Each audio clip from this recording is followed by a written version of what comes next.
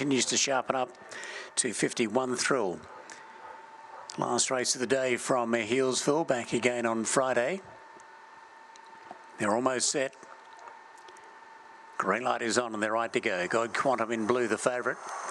Racing Go Quantum was a shade slow. Away quickly, Wills Bella drives up to the front. Little Rage goes with it, driving through one thrill near the inside. Go Quantum getting going now, followed by High Plain Mama's Bear. The leader is One Thrill. Go Quantum tries to run it down, but One Thrill races away, wins a length over Go Quantum. A gap to Wills Bella, followed up by Mama's Bear. High Plain, Little Rage, 17:01 the approximate time.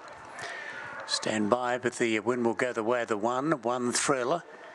And to get the job done, Go Quantum was just a beat slow out of box number 4.